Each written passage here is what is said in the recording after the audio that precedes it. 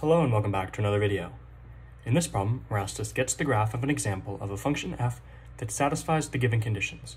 We have the limit as x approaches 0 of f of x is equal to negative infinity, the limit as x approaches negative infinity of f of x is equal to 5, and the limit as x approaches infinity of f of x is equal to negative 5.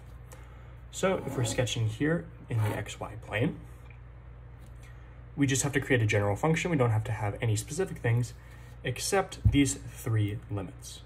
So if you have the limit as x approaches 0 of f of x is equal to negative infinity, then that means we have at x equals 0, which is the y-axis itself, we have a vertical asymptote, right? So normally we draw asymptotes, dotted lines, but it's sort of going over the axis, so there's not too much of a need to do that.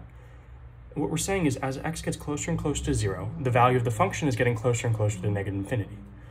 And what that practically means is that as we get closer to this line, the value of the function goes down off of our graph in terms of what we can actually see, off to negative infinity. We also have these two limits which are describing what the function does as x goes off to infinity or negative infinity in both directions.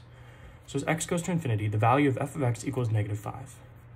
So if we just say arbitrarily that this is a y value of negative 5, then here we have a horizontal asymptote, and over time, our function is going to approach that asymptote as it gets closer and closer to infinity, right? Going off in the positive direction.